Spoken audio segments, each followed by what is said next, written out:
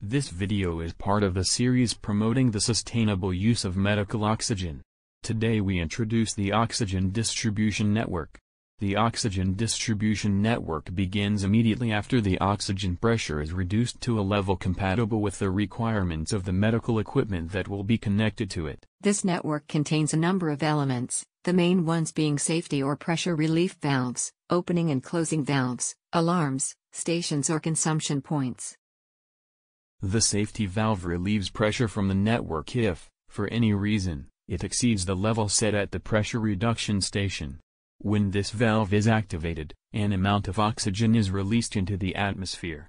Accordingly, it must be located at a safe distance from buildings, cars, and people.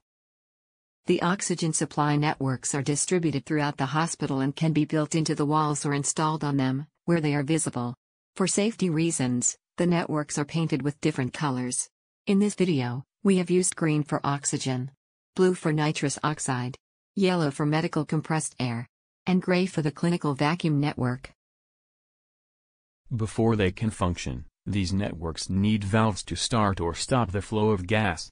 The valves are always used during preventive and corrective maintenance activities and to cut off the flow of gas if there is a fire. The valves are installed in pass boxes distributed at specific points in each network, and they should be visible to hospital workers. Oxygen distribution networks also have alarms that activate if pressure is too high or too low.